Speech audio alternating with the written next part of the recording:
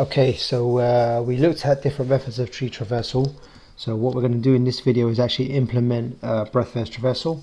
So if you remember, it was all about the layers, where we were going to visit node n, then visit all the children of n, the grandchildren of n, etc. And we talked about using a queue. So this is really straightforward. Okay, basically we're going to start at root n, we're going to add n to the queue. Then while our queue is not empty, we can dequeue the head of the queue.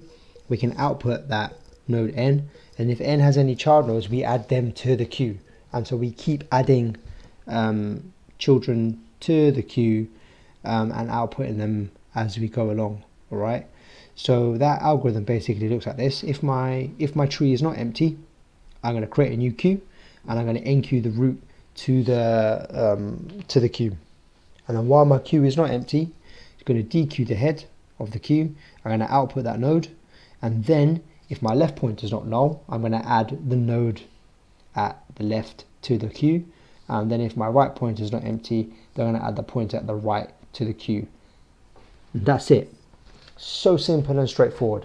The easiest way to make use of the queue though is to use types. So if you do have a language that allows you to do that, then basically if you've got a class for your node, then use the types to make it easy to extract items from the head of the queue without having to do further typecasting.